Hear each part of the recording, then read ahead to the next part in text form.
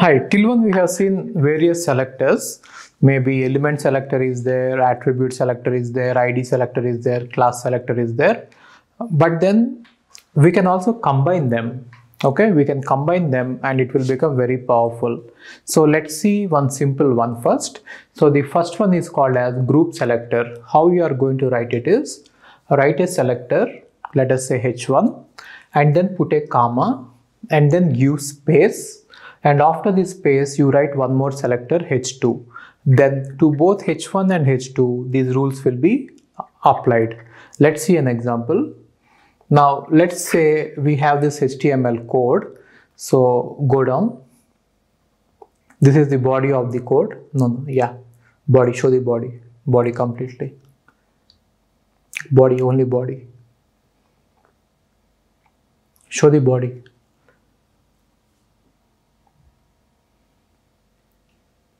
No, go down, that's it. Yeah, go up.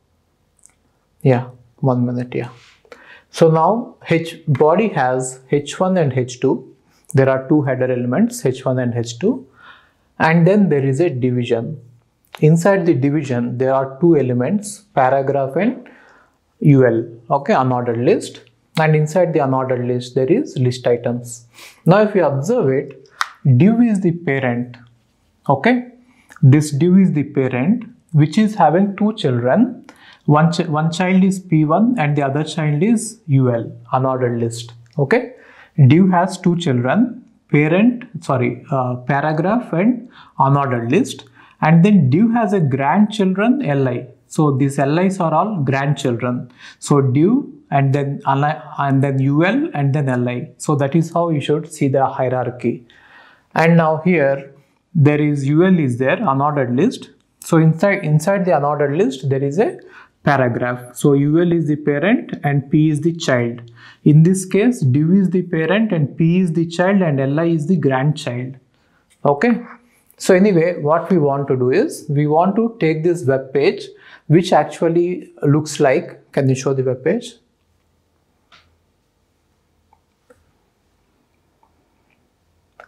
As of now, it looks like this, but we want to take it and then show it like this. So we want to make it like this. Okay. For now, let's make the top two elements violet color. Okay. So for top two elements are present in H1 and H2. To-do list and to-do list is there. Monday is there. So H1 and H2, I want to convert them to violet color. Let's see that. Let's go to styles. Here you can use group selection. Group selection means we are selecting a group of selectors. We are using a group of selectors. How are you going to select it? In the style sheet, you are going to write H1, comma, space, and then H2, and then the rule. Now that color will be applied to H1 and H2.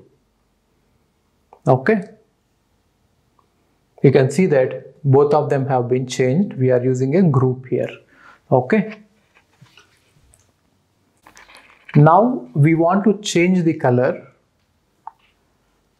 So, okay. Can you show the code? Show the output once. Yeah. Now we want to change the color here. Do these things to brick. So this part we want to change it to brick color. Now where is it? It is here, which is inside a div. So inside div, inside P, there is this element present. Now we want to apply colors to this particular P. Okay. So how are you going to do this is, we are going to see something called as child selector. Now what is a child selector is,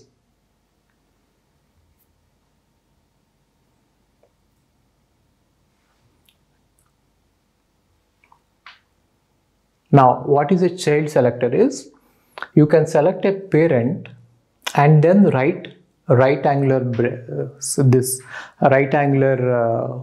this greater than symbol, and then you can write the child. So parent, child. So one thing that you have to remember here is you can apply this to parent and child only. You cannot apply to parent and grandchild or any levels.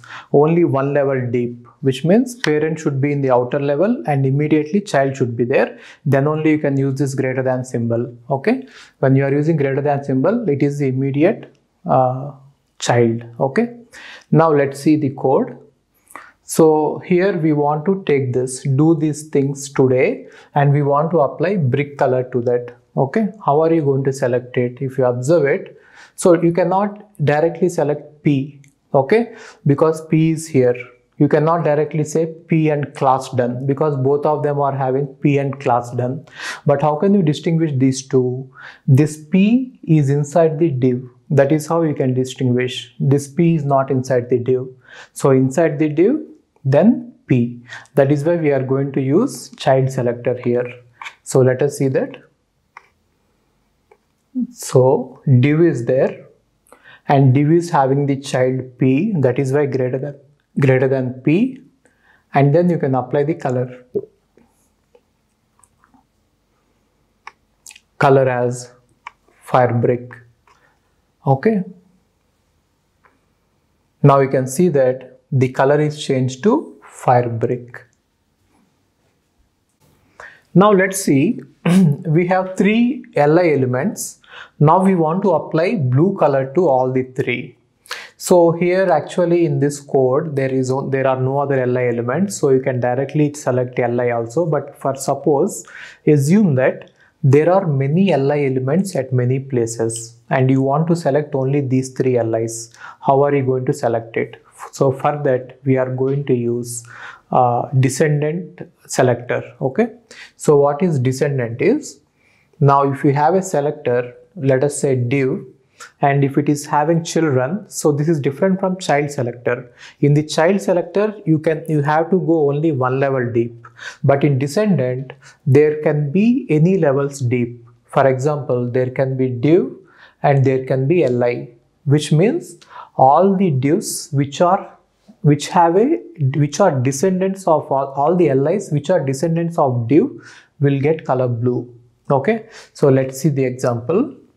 What I mean to say is, see, div is the outermost present in the outermost level, and one level deep there is UL, unordered list, and inside UL there are Li's. Now you cannot apply directly the child selector. Here it is descendant.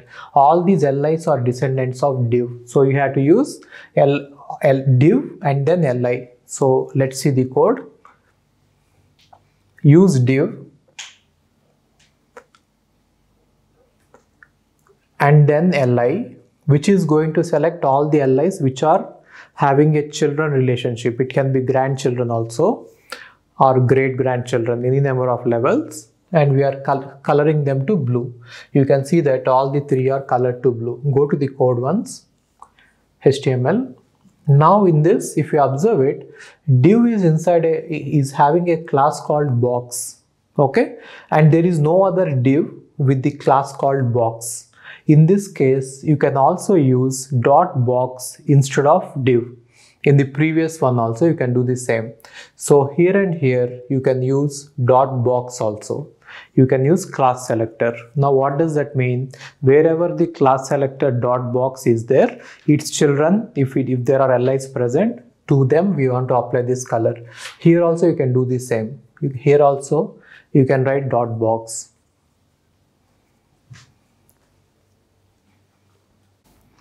Now we have 2 elements here inside unordered list. I want to take only these 2 elements, this Li and this Li, which are having read and math questions is there. I want to take these 2 Li's and I want to apply green color to them. Now you might think that maybe we can use the element selector Li, but that is going to select the first element also. You might think that we may use the class selector done, but then that is going to select this paragraph also. Now how are we going to do that? So for this we are going to use something called as chaining. Now let's see what a chaining is. You can write all the selectors in a sequence without a space. Okay, so for example,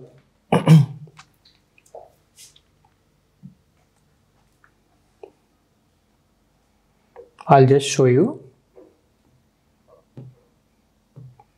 For example, you can write like this: h1 dot some class name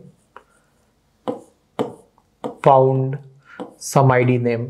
So this is called as chaining, which means h1 that has the class and that has the id. That is the meaning of it. Now one thing you have to observe is always write the element first, otherwise there will be a confusion. For example, if you write like this, class done is there, and then if you write h1, then it might think that this entire thing is a class done h1. So instead of that, you have to write like this, h1 dot done, which means the h1 element which is inside the class done. And if I write found first, it means that h1 which is having class done and which is having id first. That is the meaning of it. Now whenever an element is having is present in many classes, and if it is present in many and it has many identifiers, okay, then what you can do is you can apply a chaining method. Now go to the code once, HTML. Now let's see the code here. So I want these two elements. Okay, I want these two elements. How am I going to write? They are in li, which are having class done. Therefore li dot done. So let's write it. Li dot done. Don't write done dot li. Okay, dot done li. That will become donly, something like this, and then it will think that it is a class. Okay, now green. So now if you observe it, based on the position, this green color will get higher priority compared to the blue color. Okay, both are in the external styling only, but position of this one is at the lower side. Therefore this green is going to take higher priority. So that is how we got green here.